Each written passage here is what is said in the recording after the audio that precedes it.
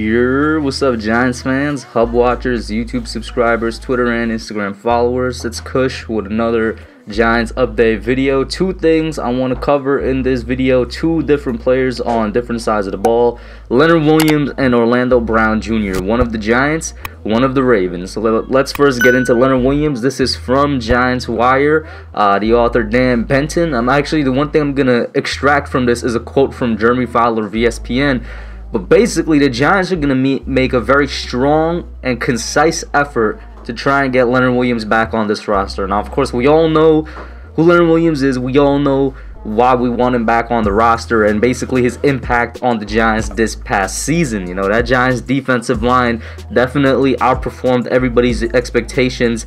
As a whole, the defense outperformed everybody's expectations. I think we finished 9th in total defensive ranking on the year, according to Pro Football Reference. And of course, those pass rushing numbers were up for the Giants. We were really good, one of the best in the league. In fact, we were 12th in the league in total sacks, 7th in quarterback hits, and 8th in pressures from the defensive side football in 2020. Of course, you all know that has 100% a lot to do with Leonard Williams, who had that career year for us.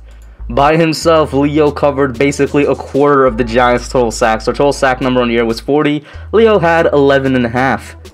Along with that, he had 42 pressures and 18 QB knockdowns. And, well, to say that it was a surprise and one of the best years from a Giants defensive lineman that we had in a long time is a severe understatement.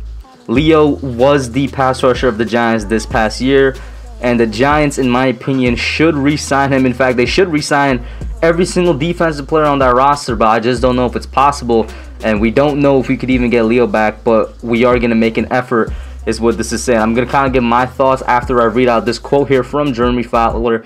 He says, "I continue to hear Giants will put forth a strong effort to keep Williams. He broke out with 11.5 sacks and 30 quarterback hits. Williams likes the way defensive coordinator Patrick Graham got him loose with stunts and tilted fronts. Keep the party rolling with a big payday before the new league year. If that doesn't happen, Williams would have plenty of suitors after realizing his enormous potential in 2020. And that's just the truth, right? A big part of the reasons for Williams' success was Patrick Graham, and once again, big part of the reason for the Giants' defense success as a whole was the defensive coordinator. He surprised everybody more than anybody expected.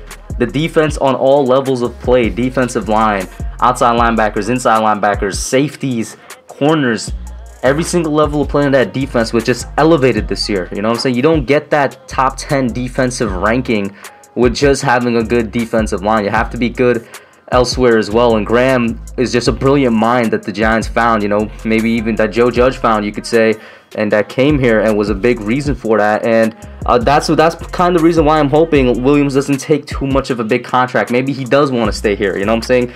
It says that he likes the way that Graham used him. Maybe that plays a factor. Maybe him just having his best career year here plays a factor. Maybe he likes staying in New York. He has been in New York his entire career. Just 2 years with the Giants, but the other 3, or was it other 4, with the Jets. He's a New Yorker basically, right? But my thoughts on it, you guys already know. I like Leonard Williams. I think that replacing him is going to be one of the hardest things to ever do, because replacing what he does from a defensive tackle position, and that is what he plays. They occasionally put him out on the defensive end, well, technically on outside linebacker as an edge occasionally, but he's a defensive tackle. And as a guy whose primary job is to stuff the run, and he has this pass rushing ability that he showed in 2020, it's amazing, and you don't find that a lot in D tackles. But because he's only done it for 1 year, you know what I'm saying? Because it looks like the scheme might have a lot to do with it, or the coordinator might have a lot to do with it, and because he's looking for a lot of money, you know, he is on record saying he wants to be paid like Aaron Donald. That's $20 million plus. I just don't know if it's possible. Like I said, I like Leo. Leo was one of the biggest reasons this defense worked this year. It's not going to be easy to replace him. You know, especially if you're going to look to replace Leo as a pass rushing D tackle. That's going to be extremely hard, let alone replacing him with an edge rusher. You're going to need to find a legitimate good edge rusher, but that's going to be hard, you know, to find, whether it's in the free agency or the draft. You know what I'm saying? Leo's a cool dude too, you know what I'm saying? He had me on his Instagram page.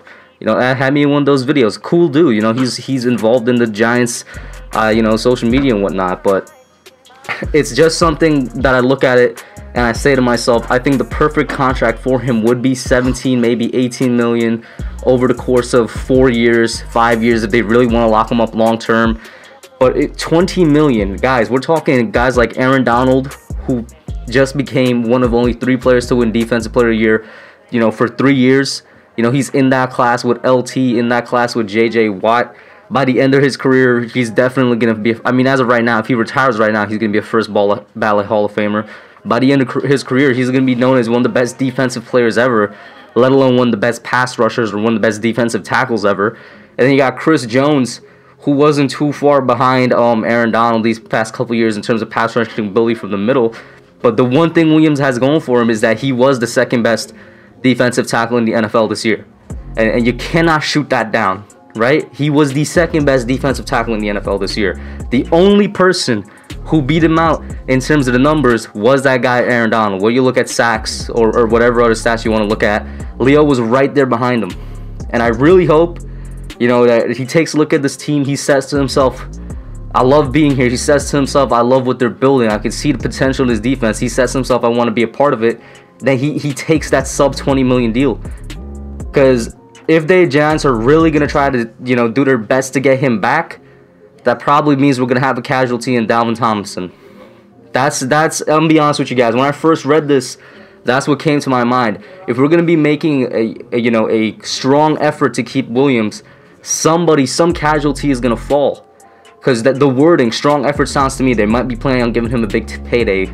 You know what I'm saying? And that means Dalvin Tomilson is going to be left out, which, and I've said it before, I love Dalvin Tomilson. He's extremely underrated, but between the two, he's definitely way easier to replace than Leonard Williams. At the end of the day, Dalvin Tomilson is a nose tackle. You know what I'm saying? He's a great nose tackle. He's one of the best in the NFL, in my opinion. But you probably just slide Dexter Lawrence over there and then maybe move up BJ Hill to take Dexter Lawrence's old place, or take another type of defensive tackle like D-Law in this upcoming draft or whatnot. But the replaceable guy is Dalvin Tomilson, and he might be the one that's a casualty of a Leonard Williams contract, which I hope is not the case. Let me know what you think about that down below. And then moving into the Orlando Brown Jr. part of the video here, he's officially requested a trade from the Ravens. Now, the Ravens offensive tackle, who was filling in for Ronnie Stanley this year and actually got his second Pro Bowl nomination in 3 years, he does not want to be a part of Baltimore anymore. He's looking to get out, and not just to any team. He wants to go to a team that will list him as a left tackle and start him there, because he is adamant that that is what he is and that is what he's good at. So let's talk about this for a second. This broke literally as I'm recording this video maybe an hour ago. And Orlando Brown Jr. is one of the best tackles in the NFL right now, just based off of his performances in the past 2 years. And of course, it comes up whether or not the Giants should look into him, because, well, we still need tackle help, whether, you know, mostly on the right side. But if we get somebody like Orlando Brown Jr. who wants to be a left tackle, you put him at left, you slide Thomas over to the right, and you guys know how I feel about Thomas. I think he can be a really good left tackle in the NFL, especially after we learned that he was playing the entire season on a, you know, basically a bum ankle, an injured ankle, and he improved towards the end with that injured ankle. Can you imagine what he does on 2 healthy feet? You know, but if we slide Thomas over to the right, that's a really strong, that's a stacked offensive line right there. Andrew Thomas as a right tackle, I'm going to tell you right now, this guy will be one of the best right tackles in the NFL. I'm talking Ryan Ramczyk level. Thomas at the right tackle is not going to be any type of joke. And then if you have Orlando Brown Jr. over on the left, and if he performs like he did these past couple of years, you know, like these past 3 years, we're going to be good. That's going to be automatically one of the best tackle duos in the NFL, automatically one of the strongest offensive lines in the NFL. And we still have a lot of, you know, concerns with this offseason. We don't, a lot of people forgetting that we still need a bit more help on that offensive line. But will it happen? I don't think so. You look, why his price? Because you look at 2 trades in the past couple of years, specifically the Laramie Tunsil one, and you think to yourself, I don't see the Giants giving up any first rounders for this guy, even though he might be worth that. And I bring up the Laramie Tunsil one more so because he matches him in age a bit more than the other big, you know, tackle trade, which happened a couple seasons ago in Trent Williams. And Laramie Tunsil went for 2 first-round picks. Trent Williams went for a 5th and a 3rd. Now, Orlando Brown Jr. is not going for a 5th and 3rd, certainly more than that, but he's also not going to go for 2 first-rounders, in my opinion. Tunsil at that point was one of the best, if not the best, left tackles in the league.